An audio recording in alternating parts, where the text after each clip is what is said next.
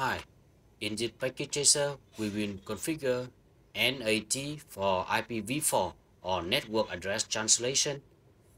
This is our topology.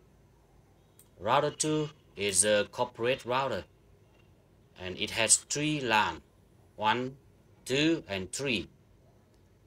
Router 2 connect to the outside network and we will configure router with dynamic NAT with path to translate addresses from the 3 internal LANs to a single outside address.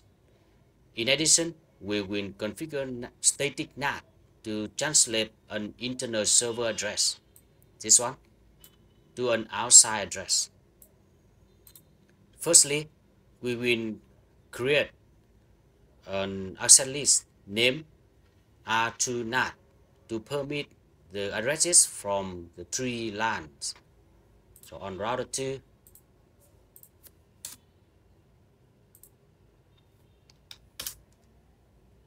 we'll enter the configuration mode and then we create an access list named R2 LAN IP access list R2 LAN IP access list, the standard R2 LAN, and then we will create rules for this access list. Permit IP from LAN 1.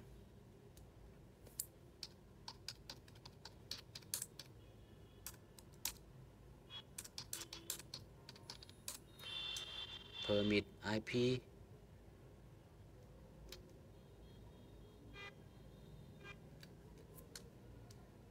let me check permit or permit address to match.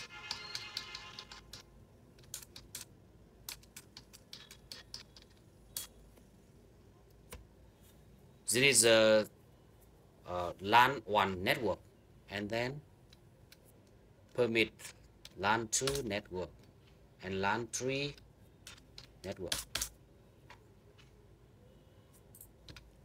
Then we will create a NAT pool named R2 pool and use the first address from this address space, so it should be the 129.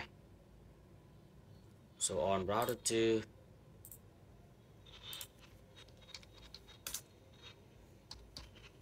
IP NAT pool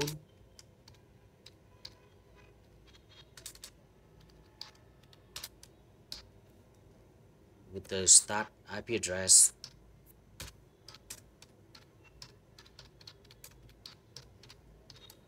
the first address and the last address the same.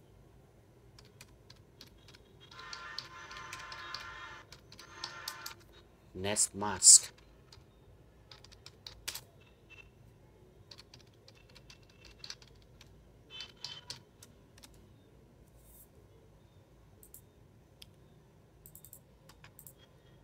And then we will configure NAT with the ACL and the NAT pool we have just created.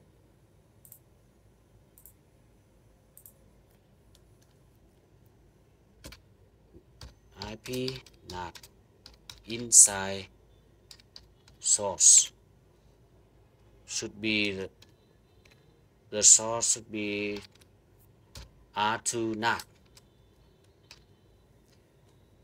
IP NAT inside source. Unrecognized command. We should enter the list R2 NAT. Then pool name R2 pool.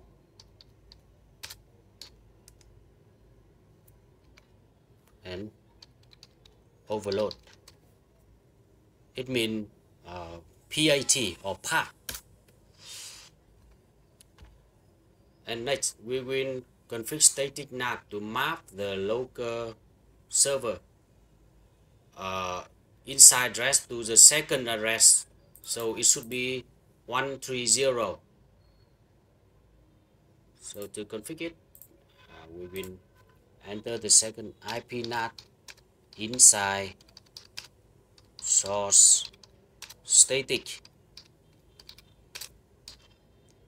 and the inside local address. I will get it inside local, inside here.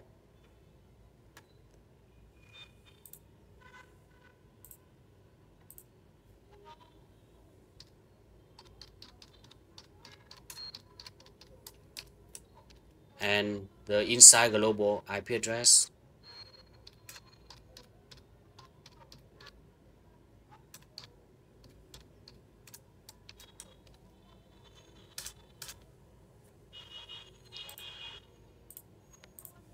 And then we will configure the interface that will participate in the NAT.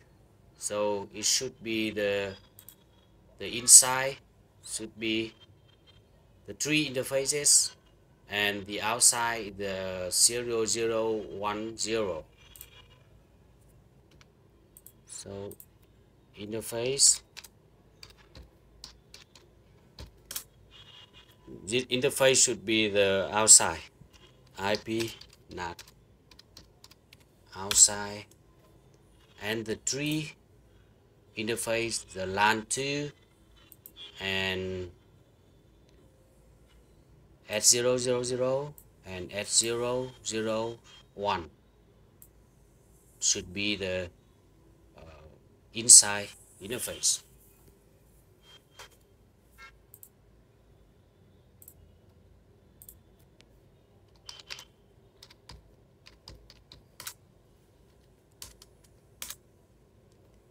IP NAT inside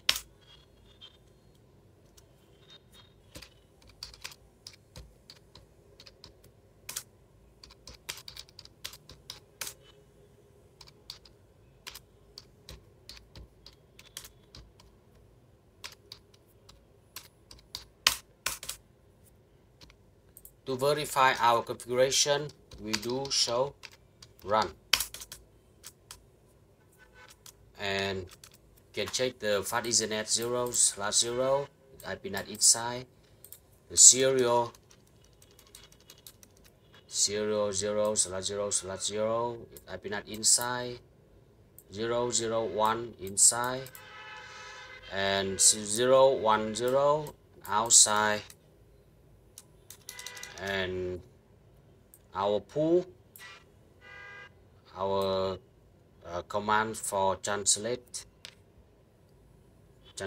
the NAT pool to overload, and then the translate the static IP inside to the global inside. And this is our network, our access list for to permit the 3 networks, the 3 LAN networks. And now we are going to have a test. I can ping the piece from PC1 to the Cisco.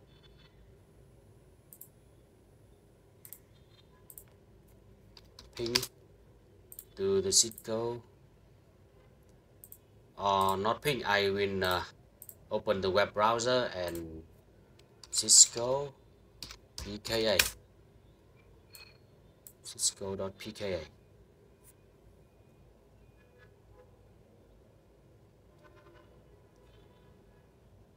Not successful. Go. So I ping first. Ping to this IP address.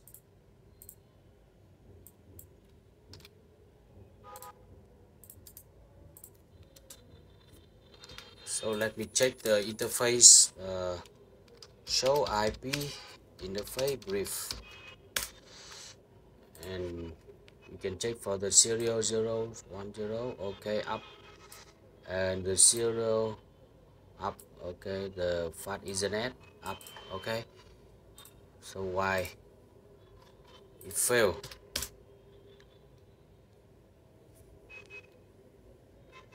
Also, or we can ping Cisco Cisco.pka request timeout.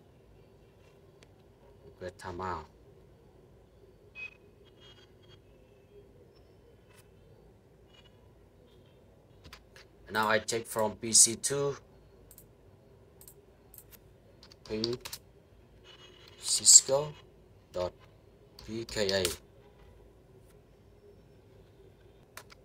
It's a request timeout. So okay, so let check again on router 2. The configuration show run.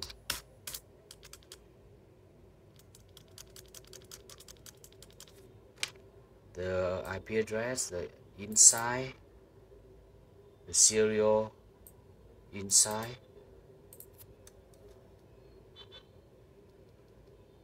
this one inside, and this one outside.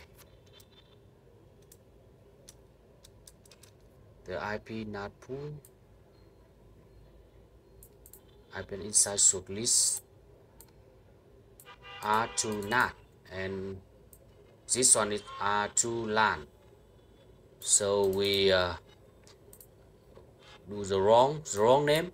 Okay, so we should change it to R2 NAT, and I will change the name of the asset list.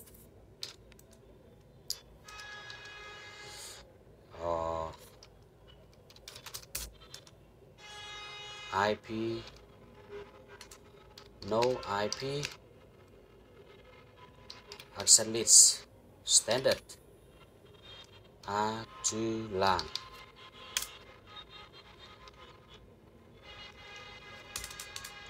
IP asset list R2 NAT, and then we permit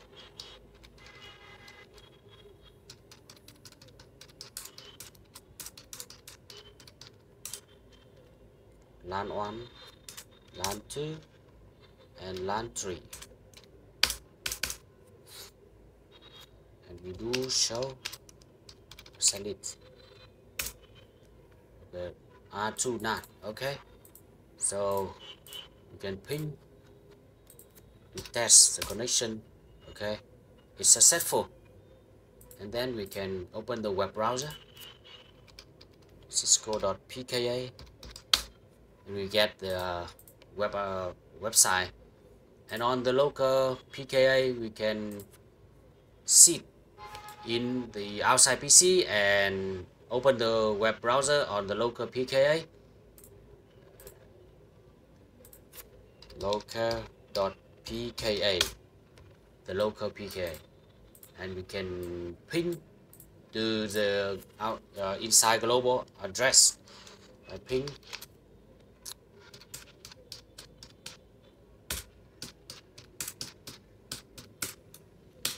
and we get reply from the local server. So that is all for our activity guide. Thanks for watching.